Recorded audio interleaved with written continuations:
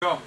I'm here with John, White Trash Friedland. We just drew lineups for the NCGA. Doesn't he look like a deformed Captain Picard?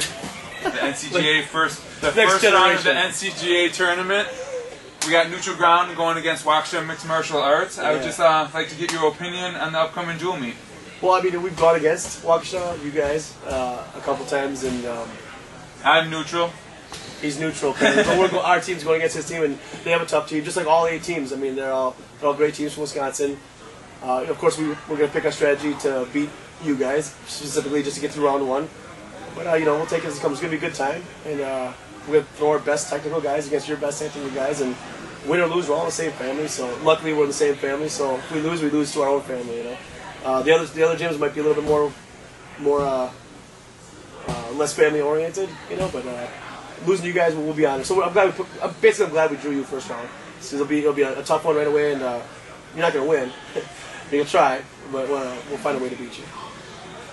You, personally. Thank you very much. Again, that's March 12th, and it's gonna be doors open at 5. Yeah, Saturday, March 12th. Doors open at 5:30, and it's gonna be here at Waukesha Mixed Martial Arts. Last question: after party, beer pong tournament. Yeah. So you and your best student. It has to be me personally. Yep. Okay. I can't delegate maybe 2 of my best guys at beer pong versus. No. Okay. Me and Reese will be representing the Waukesha gym. I've played the game once. Reese has probably played 0 times.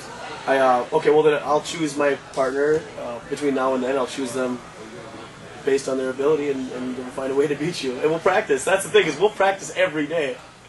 Beer pong. We've played screwdriver pong. We've played Jack and Coke pong. I'm pretty sure your skills will fall short of ours. Now, all the other teams were talking about neutral ground getting a handicap in the beer pong tournament. Any comments on that? I wouldn't understand why we would get a handicap. You guys actually have to shoot your ping pongs into shot glasses, where they technically won't even fit in there. Why? Do you still think you can win? Yeah. But by the way, that's Adrian Serrano's idea. I think it's a good one, though. Adrian Smadrian, I want to understand why you think we need a handicap. Well, I've known the neutral ground guys for quite a while, and if anybody doesn't know, they all have large drinking problems. Here's the thing: this is exactly why you guys should have a handicap, because we drink so much we probably can't hit a bong, hit a bong. That's a different team. Hit a ping pong ball in a cup. We drink. We're professional drinkers, not players of games while passively drinking. We drink to get messed up. We don't drink to play games.